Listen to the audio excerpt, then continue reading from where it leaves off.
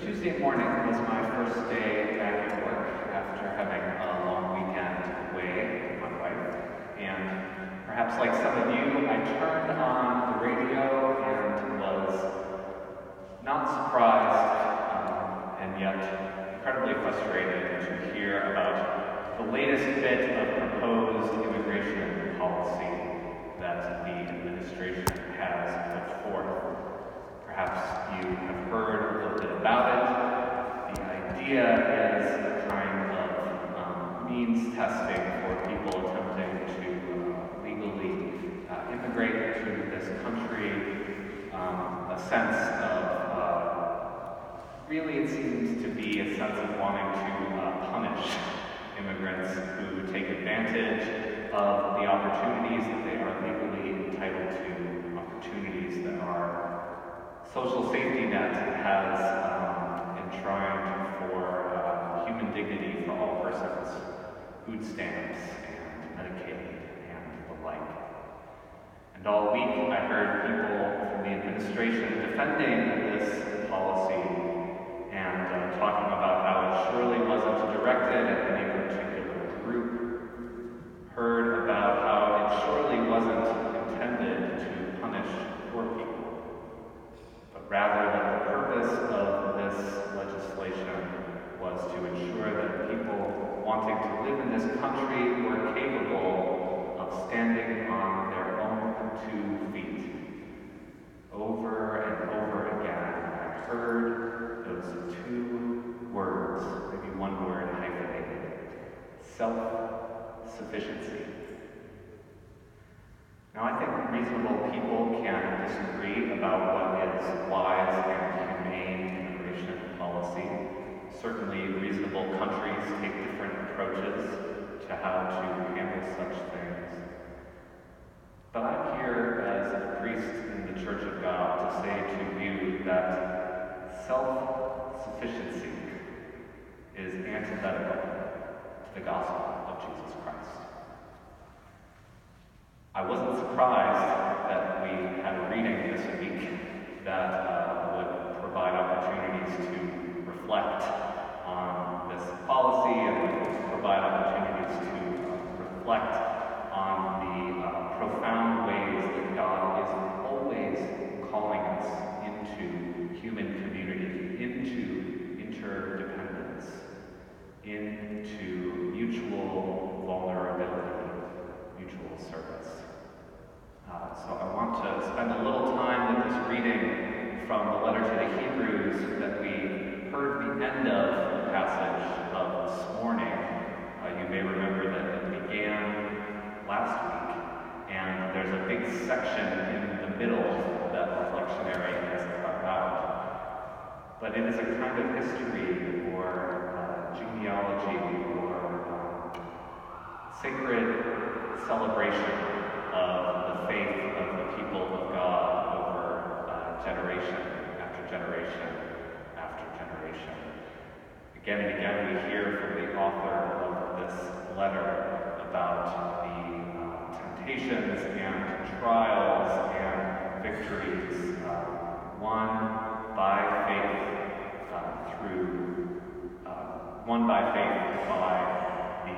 by the people of God. And that emphasis on faith, it just comes like a chorus all the way through this kind of obscenely long list of persons. I love the way that we hear that there wouldn't be time, but let me take a little more time and list a few more of them for you. Again and again we hear that notion by faith. So already there is built into this understanding a sense at the very least of the lack of self-sufficiency that is part of the faithful life. Again and again we see that the persons in this great long list are putting their trust in God and not in themselves. But I think that the way that this reading culminates is actually even more profound than that, and that we're being called to think about the ways that human community and interdependence are an essential part of this experience of faith as very, very long list to explore that idea in more detail. I found myself wanting to think a bit about Moses, who is mentioned just before the part of the reading that we hear this morning. Moses, who, of course, finds himself as a baby dependent on adoptive parents, precisely because, interestingly enough, of a policy aimed to punish immigrants and attempting to contain a culture who has arrived in a foreign land. Moses, who, when he finds himself then estranged later from his home where he's grown up in Egypt, is dependent on the people that he meets in the wilderness. Moses, who is dependent on Aaron to do the very work that God has called him to do. God gives him this partner in this ministry. And Moses, who is one of my absolute favorite passages of Scripture, one that is echoed in the second story as if to really make the point. Moses, who was told by his father-in-law when he witnesses him sitting in judgment over the people of Israel all day long. Moses, who was told by Jethro, surely you will wear yourself out. Surely you should be sharing this ministry of leadership and prophecy and judgment with a community of others who you entrust to bring the important cases to you and otherwise entrust to take care of the business that you have decided to share with them. So even this singular prophet Moses has, I think, at every phase in his life, this profound connection to the people around him flies in the face of any sort of notion of self-sufficiency. And then, of course, part of the power of this passage is the way that it builds and builds and builds and finally turns our eyes to Jesus, to the author and perfecter of our faith, as the reading puts it. And it's worth reminding ourselves again and again that the Son of God lived his life in such a way that he was constantly depending on the generosity of others. He called his disciples to live their lives in a way that was constantly depending on the generosity of others. These tradespeople, carpenters, fishermen, they go out into their mission field and they depend on the food and the shelter and the hospitality and the welcome and love of the people that they meet when they are sent out. And Jesus, by the Holy Spirit, directs the community of followers after his death and resurrection to build a way of living together that is similarly concerned with caring for all those who are in need, caring precisely for those who have been forgotten, caring precisely for those who have been marginalized by the cultural mores of the day and would otherwise have no chance at self-sufficiency. And yet I think it goes even a little bit deeper than that. As I said, this reading builds and it builds and it builds, and we get this image that I find quite inspiring of this great cloud of witnesses. We are invited to picture all of these heroes of faith surrounding us, cheering us on. If you've ever run a race, maybe in an urban setting, the kinds of races that sometimes make it difficult to get to church, it's so powerful to have people lining the streets, cheering you on. This image of the cloud of witnesses is, I find, quite moving and quite inspiring. And yet notice what the author of this letter says to his audience. We hear this phrase that, yes, these heroes of faith were commended for their faith.